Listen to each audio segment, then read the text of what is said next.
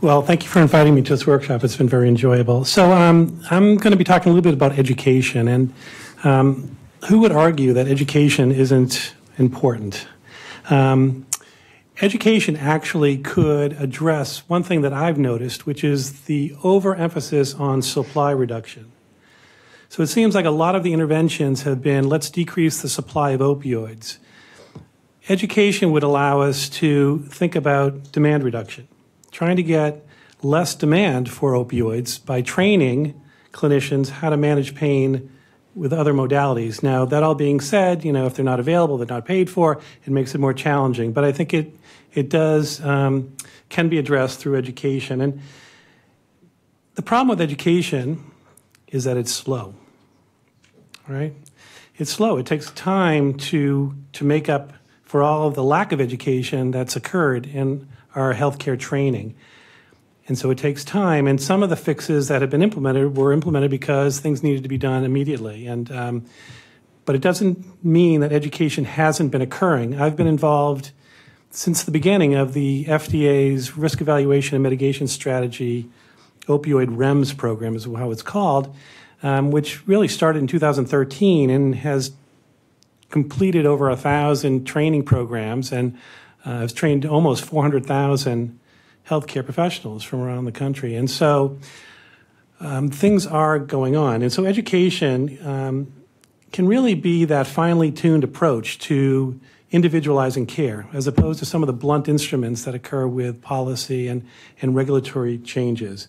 And I really do believe that education has the potential benefit, although slow, of reducing overprescribing while maintaining access to care for our patients. Some may ask, and I've certainly thought about this a lot myself, why hasn't there been education? Chronic pain is common. Addiction is common. Opioids have been around for a long time. And although this is not an evidence-based statement, I think I have at least one of the problems. And one of the problems is, and this has been through my work in trying to incorporate education into undergraduate, graduate, medical education, as well as continuing education, and that is that most academic centers don't have a department or a center for addiction or pain. And if you don't have a presence in academia, you can't advocate for this to be in the curriculum. You don't see a medical school without a cardiology department or section or a surgery section, and they advocate for content to be included in the curriculum. And so when there isn't someone advocating for pain and addiction to be in the curriculum, it just doesn't exist. So we need to think about that, because when it does exist and it's not owned by a department, it's oftentimes very fragmented. And there's duplication of content around pain and addiction. There's missing content. And you can imagine as a learner how frustrating it is to miss large content areas and to hear the same stuff over and over again.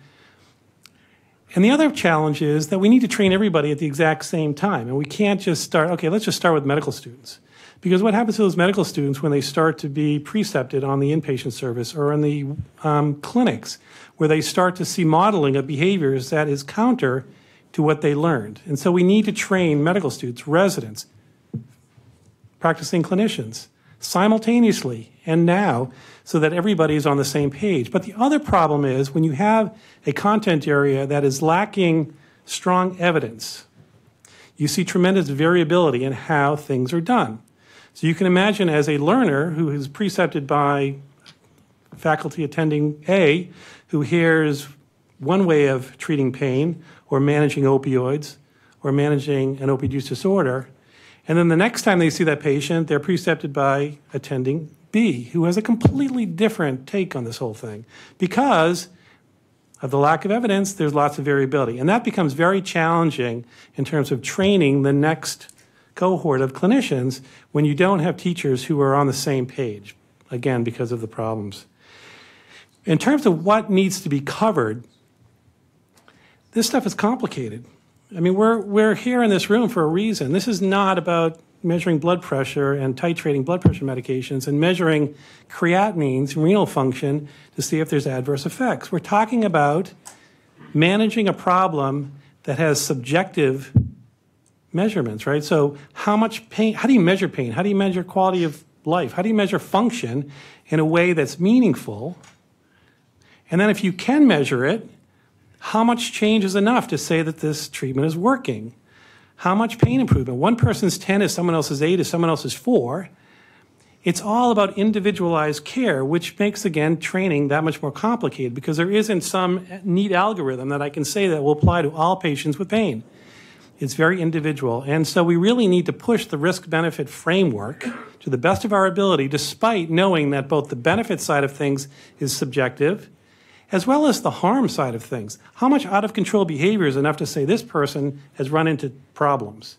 That is, they may have a use disorder, or maybe they fall into that gray zone where they're misusing opioids and running into some risk, but maybe they don't have an opioid use disorder. But I need to make a change. And so these are common and very nuanced issues that our trainees need to learn about.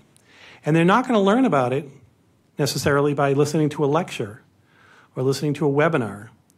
These are skill-based things that we need to learn how to communicate with patients, how to make these very difficult assessments, and how to talk to a patient who may want more opioids, but you don't think they're indicated. And these can be very difficult conversations. And it's a whole lot easier to put these conversations off than it is to have that conversation. And so these are really complicated issues. And then finally, in terms of education, I think the big controversy is, should it be mandatory? Should we mandate that every single clinician who takes care of patients should be trained? And then I would argue maybe it's not so much about being trained, because just because you haven't been trained doesn't mean you don't know what you're doing, and just because you've been trained doesn't mean you know what you're doing. Maybe it's everyone who's treating patients should be competent in how to assess and manage pain, prescribe opioids safely, and assess and manage opioid use disorders. Now, how you measure competency on a national level is a challenge. How do you do it? But I bet you if we got everyone in a room who are experts in education, pain, and addiction, we could come up with strategies to figure out some way of assessing competency on a national level that everybody that holds a DEA license would at least show some level of competency in these areas. And then my truly final statement is, we've talked a lot about prescriber education. It can't be about prescriber education. It's got to be about healthcare team education. I can tell you that when I transition a patient with diabetes on insulin, I don't do it alone. Thank goodness I don't do it alone, because I wouldn't do a very good job. I use my entire healthcare team, pharmacist, nurse. The problem is that nobody in that healthcare team has received training in pain, addiction, and safe opioid use. And so I can't rely on them either. So if you're just going to focus on training the prescribers, then they're not going to be able to accomplish what they need to accomplish because they need help. And that help needs to come from an entire healthcare team that gets trained in these areas. Thanks. Thank you, Dan. And just before I introduce Patrice, I'll at least say for later that I think almost everything you just said about the need for training and education around substance use disorder and pain management would also apply to the care of people with serious illness. And so we have the same gaps, I would assert, in the ability and skills of clinicians and the training to talk to their patients about their beliefs, values, and preferences for end-of-life care and serious illness care. So we have multiple gaps. Then we can talk. You can disagree with that later if you believe that. But you made a really powerful point.